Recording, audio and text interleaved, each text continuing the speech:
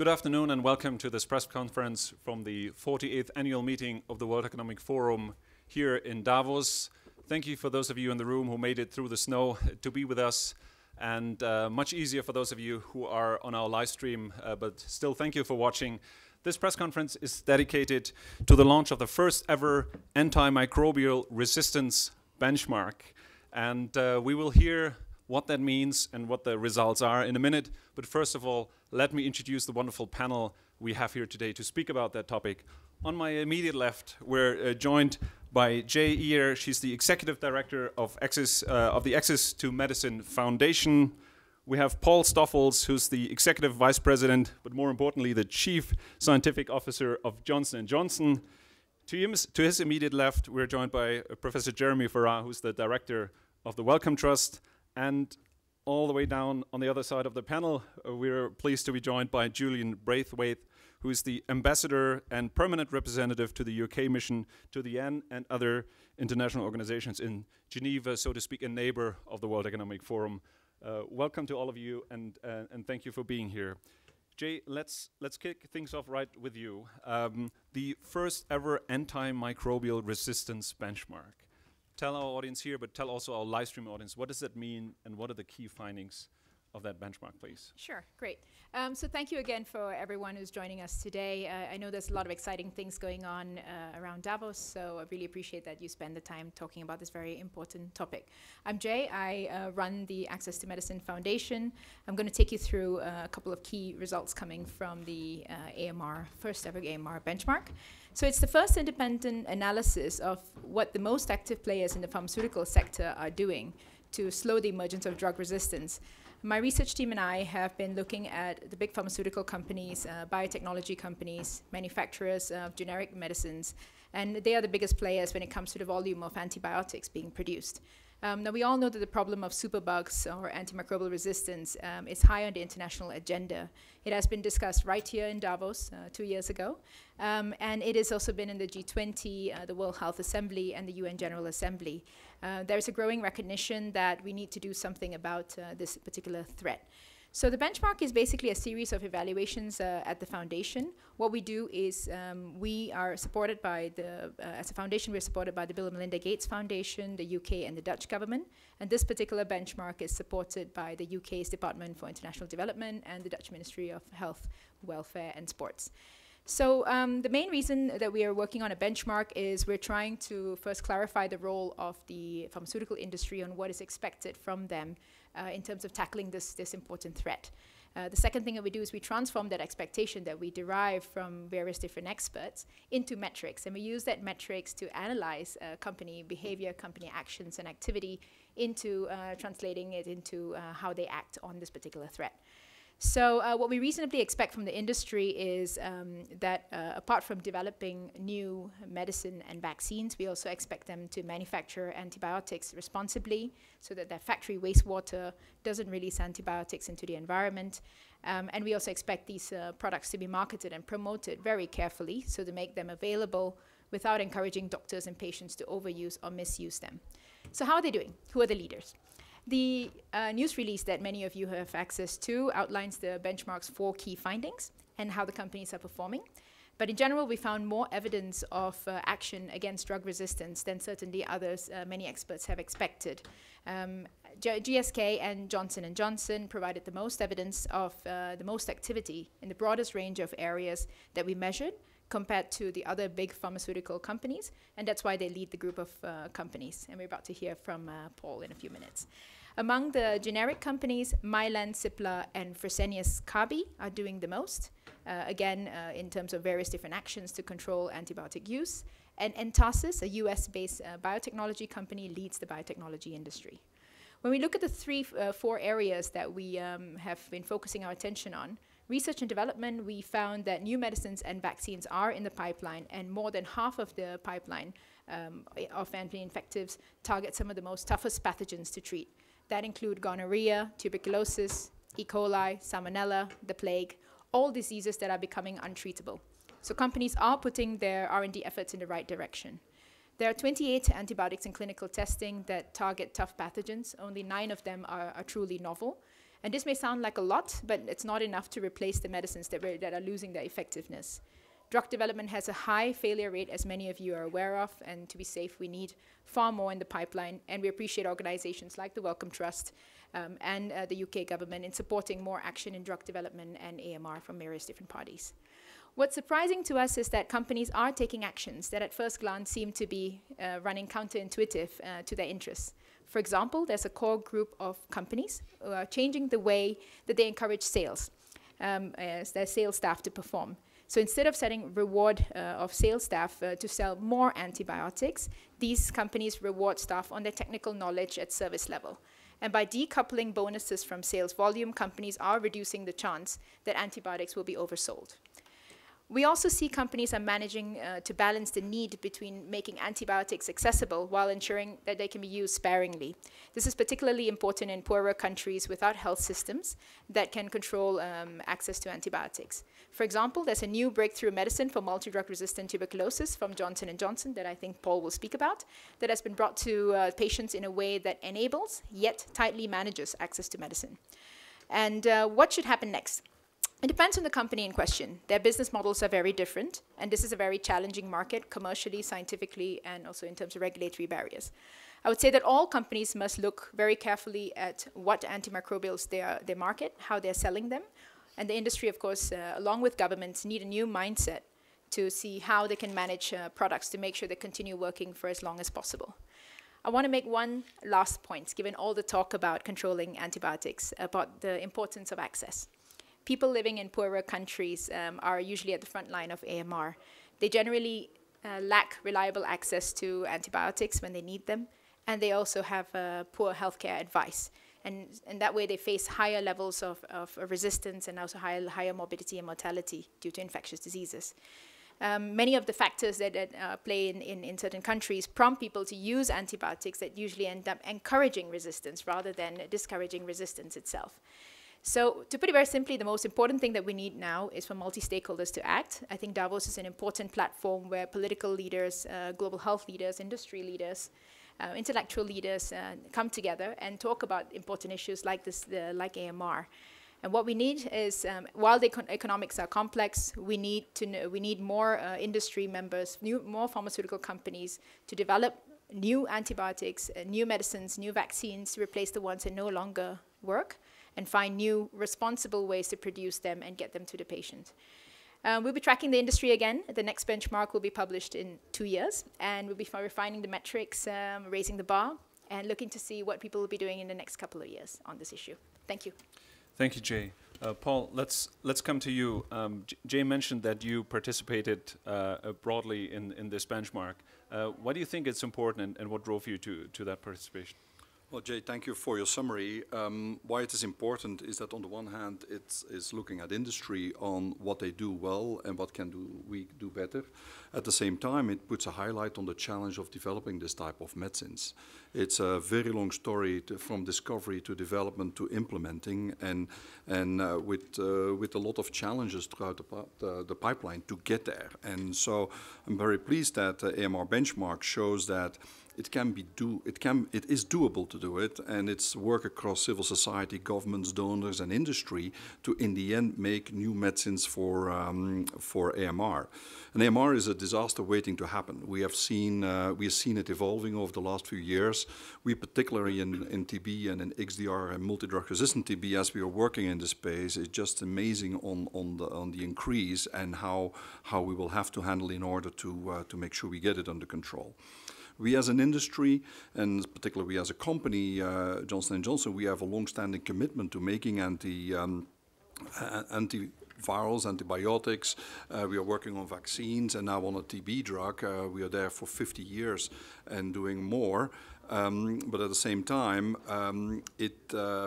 when you develop a drug, like Jay was saying, where you have a very limited ultimate population who's going to use it, who are you protected for that population, the challenge is on how can you get it developed and implemented correctly. And I'm very proud that what we have done with Zirturo, a new drug for XDR and MDR-TB, is that it can be used as an example on how you can do it.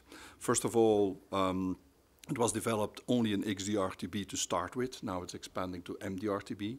We started, the first publication on it was 2004 when we discovered the medicine. From then to now, it's now 13 years later. First it took us almost 9 years to develop, and now we are implementing it country by country. 80% of XDR-TB is in 4 countries, mainly Russia, China, India, and South Africa. And in each of these countries, and all over the world actually, but specifically there, we are implementing and only to those patients who need it. So we limit it to distribution to the government. We train the institutions using it. We make sure that the complementary medicines are available. And with that, we have very strong guidelines on how people can get access to it, yes or no. Much often to the disappointment of broader hospitals who want to get simple access to it. But if we don't use it in that way, the drug can induce resistance and therefore be unuseful in the next few years. Zirturo, the incentive for Zirturo to a certain extent worked. We had an accelerated review voucher, but as we applied tiered pricing to Zirturo, 30,000 in the US, 3,000 in the developing, emerging countries like Russia, 900 in the developing countries with 40,000 patients treated, it's absolutely not a viable business model. But still, the combination of the access of patients with an incentive of an accelerated review voucher made us doing it, and I think it's absolutely, from a human perspective, the right thing to do. Today, 40,000 patients who had a very high risk of dying were able to get the access to the drugs, and the mortality drastically reduced in those patients. Bring us to the point now that we will develop another 2 or 3 new mechanism of action for TB to get to fully new regimens and hopefully to short and very effective regimens. What it also does to get to new drugs, it also protects the healthcare workers. XDR-TB is a very dangerous disease where you typically need 3 to 6 months isolation in very challenging circumstances. I may step in for the benefit of our live stream audience. We're talking about various forms of tuberculosis here, just yes. to make very clear for you how important this work is, because not everybody might be familiar with the abbreviation. Sorry, XDR-TB is a type of tuberculosis which is resistant to almost every drug, and is very difficult to treat, and therefore people, if it is transmitted, you are untreatable, and therefore people are in isolation for 3 to 6 months. By shortening isolation and curing more people, the risk for the healthcare population, healthcare workers, it uses. But we can do better, so we have to have 2 or 3 new regimens needed for TB, and we are working on that. But as a conclusion, what's important to have new AMR, we need to build a sustainable ecosystem between the academic discovery, the institutions who do and who sponsor research, the industry, the regulators, and the implementers. And that all has to work together in a collaborative way in order to bring the medicines, bring them to patients, to the right patients. But then also for us as an industry who have to do this in a for-profit system, we will have to work together on what are the incentives for more companies to step in order to make new antimicrobials, new antimicrobial drugs for this spectacular challenge in the world. Mm-hmm. Thank you, Paul. And Jeremy, your work with the Wellcome Trust, you're working very closely with the private sector as well and with pharmaceutical companies. So from your perspective, and I know those of you who've been watching for a couple of years, you know that Jeremy comes back every year and says, indeed, this is a disaster waiting to happen and there needs to be more work done. So in this case, how big is the problem from your perspective, and what does your work with the private sector look like? Yeah, I wouldn't like to be classified as an unending pessimist, but you at the start of it, you've got to frame the challenge. Paul's framed it beautifully for tuberculosis. My own background, last 18 or so years, was living in Vietnam, seeing that on a daily basis. And whilst Paul is right that in some countries, XDR untreatable tuberculosis patients are isolated, the truth is in most parts of the world, untreatable tuberculosis patients are walking around talking to you, serving you coffee, driving your bus in the morning. That's the truth of it. It may be that here in Switzerland those patients would be isolated, but in most of the world they're not. And this should not be framed as an issue only for low-income countries. The truth is that the whole of modern medicine depends on being able to control and treat infections. So perhaps the most exciting area of medicine at the moment, immunotherapies for cancer, that is impossible unless you can control infection. So this is something that has to bind the world together. This is the equivalent, in my view, of medicine, of climate change and the impacts on health. This is not something just that happens in places that I've previously worked in. This is happening here in Davos today. There will be a patient in the hospital today in Davos that has an untreatable or very difficult to treat infection. So that's the challenge. And 2 years ago, I think we were really not on the starting blocks for how to deal with this. And I pay huge tribute to the Foundation for running this access to antimicrobial agents, and also to some enlightened governments. I think the British and the Dutch government, increasingly the German government, the US, and increasingly, interestingly, India and China are stepping up to the plate and saying this cannot go on and we need to step up and make a difference here. I came through as an early doctor untreatable HIV, and that is really difficult to manage as a community, as a patient, as a family, and what have you. So that is the challenge we face, and we could easily go back into that areas. But 2 years on from when we were here first, what has happened? Things like this access brochure have come out, and it sets a benchmark. It sets a benchmark for where industry is. It allows industry to hold itself to account, and it allows the public to hold industry to account. Governments have stepped up. The UK government pushed through at the United Nations General Assembly. So the world is now talking about this issue. Wellcome Trust, along with BARDA in the US, established CARB-X to try and encourage and incentivize early push on this.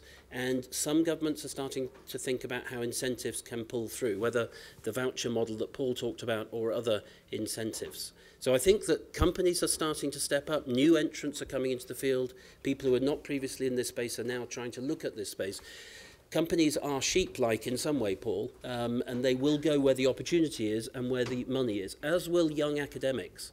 Young academics will go to areas where they think they've got a career. And if we make this area exciting and successful, then I think new academics will go into that, as I did 30 or so years ago. So I do think there are things to celebrate. We're not there yet. We don't have the new antibiotics that we need. We're not good enough yet at preserving the ones we have, and academia has not stepped up to use the ones we have in the best way.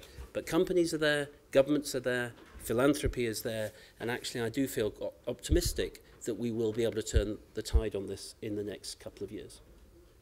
Thank you, Jeremy. Julian, we heard high praise. I think Jeremy used the term enlightened government. I was recently in London to visit the Wellcome Trust, and on the taxi ride from the airport to the Wellcome Trust, I think I heard 3 times a radio spot saying, "Don't use antibiotics if you don't need them." But let's hear from you. What else is the UK government doing to work on these issues? Thanks, Georg, and I'm delighted to be here representing the British government. And I think, I mean, as Paul said, this is a disaster waiting to happen. I think, as Jeremy said, this is like climate change in that the threat really only manifests itself over years and decades. I think the estimate is that by 2050, there'll be 10 million deaths because of antimicrobial resistance unless action is taken, unless action is taken now. And that is the challenge, the political challenge with climate change, is the political challenge with AMR. The action needs to be taken now by governments today. So I'm delighted that Sally Davis, our Chief Medical Officer, has made this such a priority for the British government over recent years, working particularly with the Dutch, with the Swedes, with the Germans and with others. And we have been putting this on the agenda for the G7, for the G20. We were very pleased to, not just in the World Health Assembly in terms of an action plan, but also in the UN General Assembly in 2016 to make this an international priority. We've also been putting money behind this. We've put £250 million behind a Fleming Fund, which is allowing us to work with priority countries around the world to tackle how they handle antibiotics, because it comes down to actions taken by millions of people, by thousands of organizations, by hundreds of governments in order to tackle this globally, and working internationally is essential to that. But I think, particularly proud to be here today when we're hearing about how 30 major pharmaceutical companies are now engaging, like Johnson & Johnson, on this AMR benchmark that's been developed by the by the Access to Medicines Foundation, which is about how best practice in terms of research and development, in terms of waste management, in terms of marketing, which is an essential part of tackling this. We obviously hope to see more companies joining and engaging with the benchmark, particularly those dealing with animal health, because this is an area where it'll be critical if we're to really meet this challenge.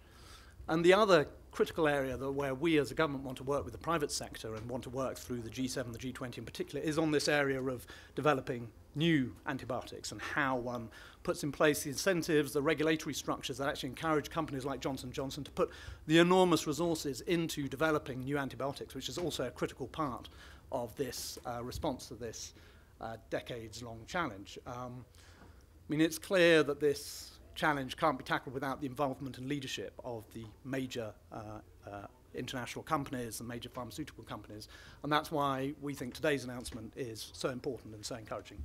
Thank you. Thank you, Julian. And just as a reminder for everybody who's watching or who's here in the room, remember that the Magic Mountain, Davos, used to be a place where tuberculosis patients actually came to be cured, hopefully by the wonderful Davos mountain air. Obviously, we need better treatment than that because that didn't turn out so well. Tuberculosis is still a massive problem. Jay has been a bit shy. Maybe Jay, show it. The report is available here in copies in the room, but also for all of you on the live stream, it's available on the website. Maybe you want to mention the address for our folks watching? Yes. So the Access to Medicine Foundation website is www.accesstomedicinefoundation.org, and from that you'll get access to how the industry is doing on tackling the issue of AMR, tackling the issue of access to medicine globally, and all the other reports. Yeah. So that would be a good link. Thank you very much. And Julian, you mentioned already we hope that more companies join. Jeremy, Paul, what's your message to your peers here in Davos, both on the public and the private sector? What's the most important thing they need to do now? Well, I think we have taken the first initiatives on more collaborative work together, on how can we do it faster by learning from each other, but also do new clinical trial systems and working with the regulators and discussing on how we can move this faster. So we can work as an industry, we can work on bringing more molecules into development with the regulators in order to accelerate the clinical development, getting them to patients. That's step one. So if we need more molecules, it have to come out of science through development to regulators to the market, and then together with society, the countries in particular, will have to work on how do we implement this in a way that it's sustainable, both for the country, first for the molecule, for the drug, for the new drug, but also for the countries and industry on how can we make this sustainable on the long term, having many new drugs coming through, and making sure that we can treat each bug in society. You know? Mm-hmm. Yeah, I agree with that, obviously. I mean, I think the role of philanthropy like ourselves and many others is we can act as a neutral space that brings together parts of this community that may not otherwise talk to each other. And there are tensions that exist, we know that. And I think philanthropy's got a critical role in funding the fundamental science and then being a bridge between society and the companies and governments. And I think that's the role we play. Just in my analogy with climate change, which I feel very strongly about climate change as well, it's really critical to understand that this is not something that's going to happen to your grandchildren. This is happening now, and there's an urgency of today that we need to grasp. I think that would be my message to Paul's peers.